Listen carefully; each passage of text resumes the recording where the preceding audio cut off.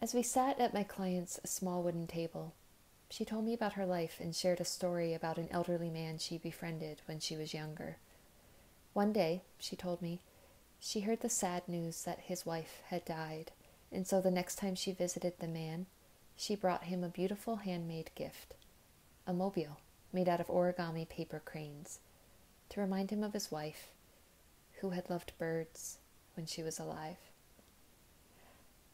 I briefly held my breath as she told me this story. I imagined her folding each paper crane, arranging them just so on the mobile, and then handing off her tender creation to her grieving friend. A few months later, I was in a bookstore and noticed a book about origami.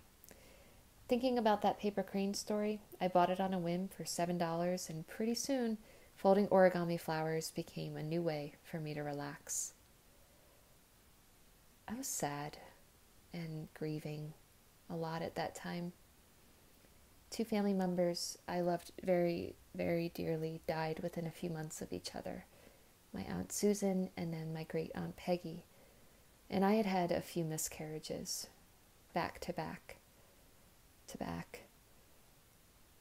Some days my work, which was to support so many other families and pregnancies and babies, felt like I was constantly pressing on a painful bruise.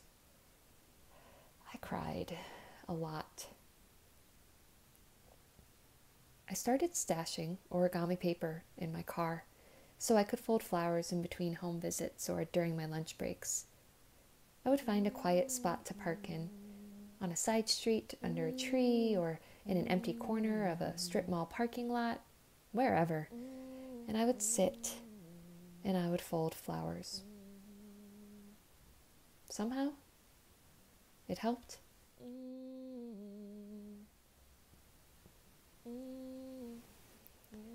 As time went on, my client with the paper crane story continued to share her light with me and eventually gave birth to a baby girl.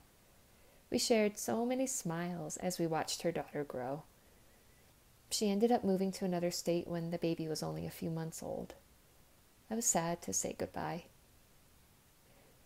That was a few years ago. I often wonder what she would think of the flowers I continue to fold.